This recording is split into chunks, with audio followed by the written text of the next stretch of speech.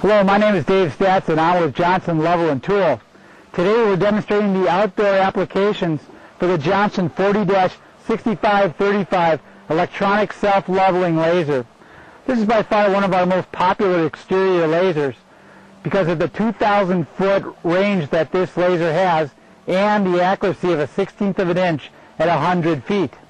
Some important accessories to have while you're working outdoors with the laser is a tripod. This is a stand that the tripod will mount to, and this is what anchors itself into the ground. Also is a grade rod and a detector. Now this detector receiver will be what sees the laser beam forming outside to help us determine elevations on the job site. Simply turn the laser on by pushing the power button, and the laser will electronically self-level itself.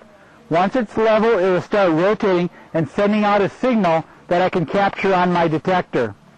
Now on most job sites there's already a known point of elevation that a surveyor has transferred out to the job site. But if there's no known point of elevation on a job site, you can establish your own benchmark just by going to the same reference point and establishing what your height of instrument is.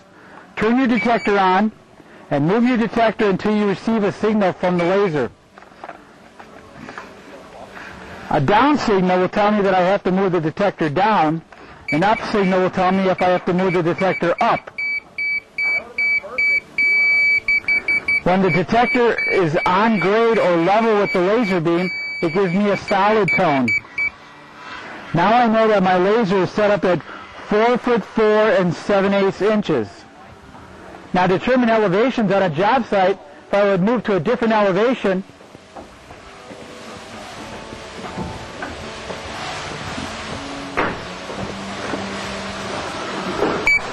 and once again move that detector until I get a signal from the laser beam.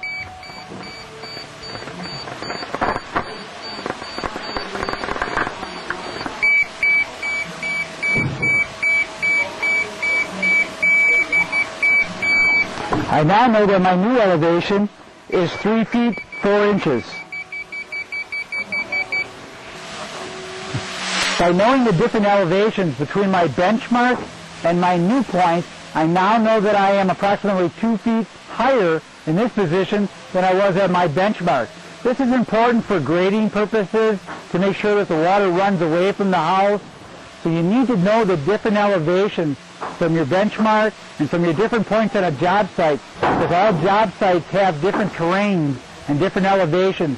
So whether you're digging a basement or digging footers or adding dirt to create slopes so the water flows away from the house, that's why it's important to know what these different elevations are for.